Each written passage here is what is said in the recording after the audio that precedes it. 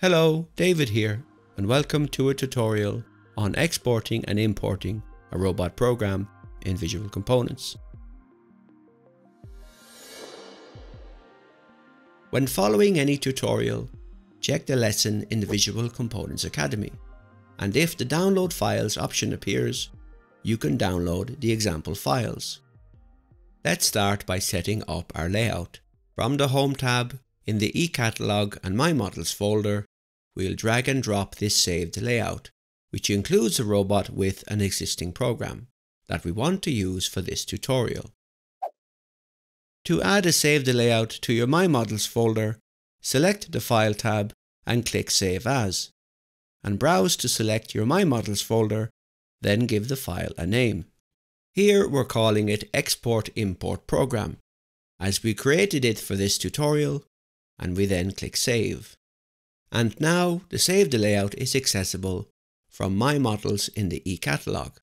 However, the file name is a bit too long to appear in the eCatalog view, so we'll right-click on it, select Edit Metadata, and add a shorter name.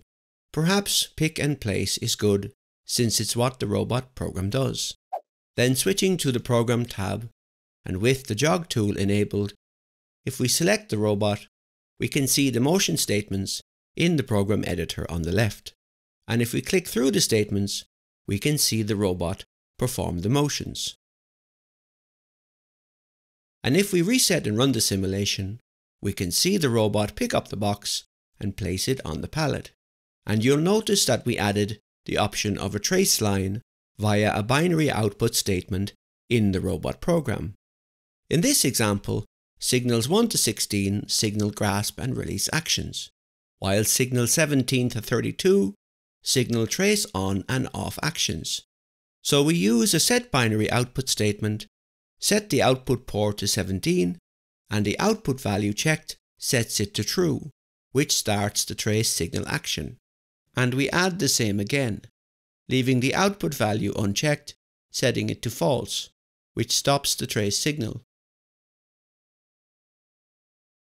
And then checking the signal actions for output port 17, we set the material to red.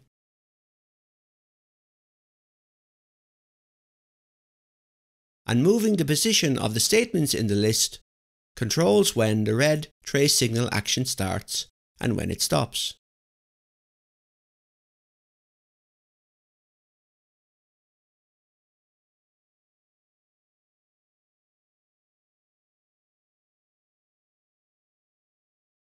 And new in Visual Components 4.6 is the ability to right-click on a statement and toggle it on or off. So if we want to, we can disable the trace signal action and leave the statements in place, should we wish to toggle them back on later. So now we want to export this robot program and use it for another 6-axis robot, which is similar in size and reachability. So from the subprogram section of the program editor on the left, we'll click Export Program, add a descriptive name, and save the XML file to import it later.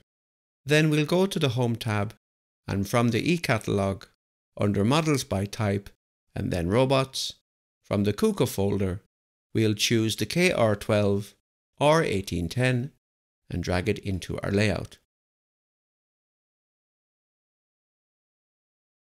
And use the PNP tool to move the suction cup gripper tool to this robot, and leave joint A5 at the 0 degrees position until we have set up the tool. And now we need to move the first robot out of the way. But first, let's use its position as a reference point. We could use the Move tool and drag the robot, which is fine. But instead, with the Move tool and the robot selected, let's use the Snap tool and select Origin on the right, and then selecting the base of the other robot, we'll snap it to that position. And now we can move the first robot out of the way. And let's use the 3D World toolbar on the left to enable frame types for robot tools and robot positions, and then enable the frame types option. So now when we move the robot, we can see how the location of its related motion statements also change. Actually, before we start working on this new robot, If we don't want both robot programs to run, returning to the Program tab and using the jog tool, we can select the first robot, and from the program editor, holding Shift, select the first and last robot motion statement, and then right-click and use the toggle statement option to turn them off. Then selecting the other robot, from subprograms on the left, we'll use the Import Program option and select the XML file we saved earlier. And now the tool frame needs to be adjusted so it's similar to how it was on the other robot. When we set the frame types to be visible, using the 3D World toolbar on the left, the default text size is perhaps a bit small. So selecting the File tab and then Options and Display, we can edit the frame label size. Let's add a value of 17 and click OK. So now things are a bit easier to see. And then selecting the jog panel on the right, click the cogwheel icon to modify the tool. And using the Snap tool, select Snap Type Frame on the right, then select the Gripper TCP tool frame. So the TCP is now on the front of the gripper cups.